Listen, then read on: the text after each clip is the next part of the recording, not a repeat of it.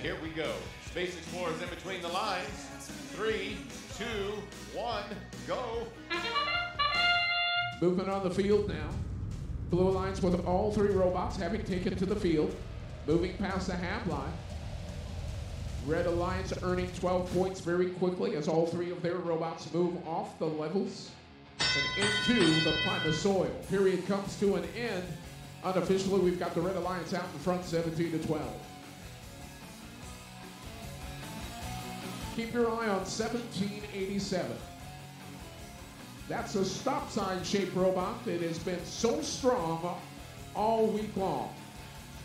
Trying to deliver some more cargo to the front of the Blue Alliance cargo ship, does so, then very quickly moves away to grab some more cargo. Red Alliance able to do the same, delivering cargo to the cargo hold of the Red Alliance cargo ship there on the near side. 2 of the Red Alliance robots teaming up to do that. 6084, one of those robots, Swoop Robotics, really making a name for themselves at this event this year. 554, grabbing another piece of cargo. Trying to maneuver into position to help load up the Red Alliance cargo ship. On the other side of the planet, we're watching on the near side as First Team 3201, Ross Robotics, scoops up some more cargo, some more specimens for return to Earth. Navigates around the back of the Blue Alliance cargo ship and in position to offload that cargo into the cargo hold.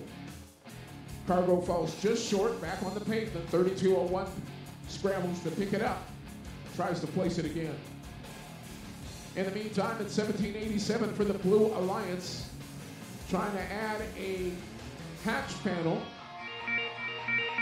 Hatch panel is slightly off center. Now it falls down to the terrain. Less than 30 seconds remaining. Very close matchup, 47-41. Blue Alliance with the lead, but the Red Alliance is charging. It's going to come down to the end game, and we're in the middle of it now.